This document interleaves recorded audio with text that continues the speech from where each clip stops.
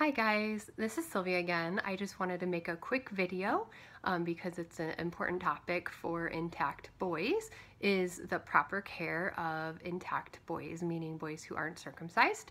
As you know, I'm a nurse and I've heard a lot of stories of boys being injured because of improper care, and I've also seen a few that were actually harmed because of improper care. So anyways, basically with an intact boy, all you do is clean outside only, and that's it, nothing else. You don't have to do anything special. It's no harder than caring for a finger, although fingers are actually harder to care for because you've got to trim the fingernails.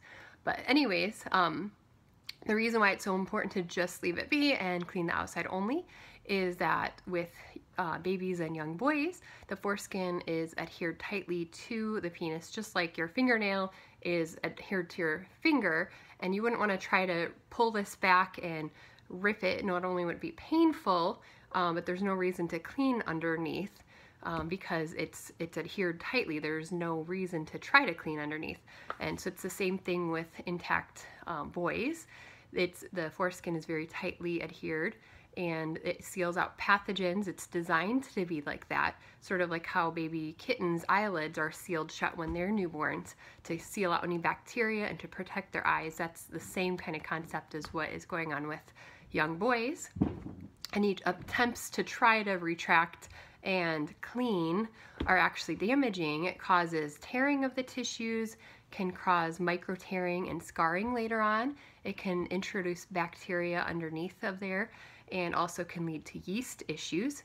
Now, once a boy gets older, usually around puberty age, then they can start to retract it themselves and clean underneath only with water, no soap. And the reason why we only use water is because it's a mucous membrane, just like inside of your eyes or in, for females in the vagina, they're mucous membranes. Soap is damaging, it's irritating, and can lead to all sorts of other infections such as yeast issues because it disrupts all the natural flora, and it's also quite painful too.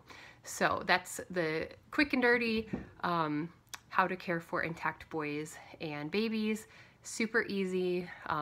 Just make sure that you always are aware of this when you go to doctor's appointments, or if your baby ever has to be in the hospital, because some healthcare providers unfortunately have the old Victorian era mindset that you have to clean or retract by a certain age. But no, it's completely, every mammal is born with this body part.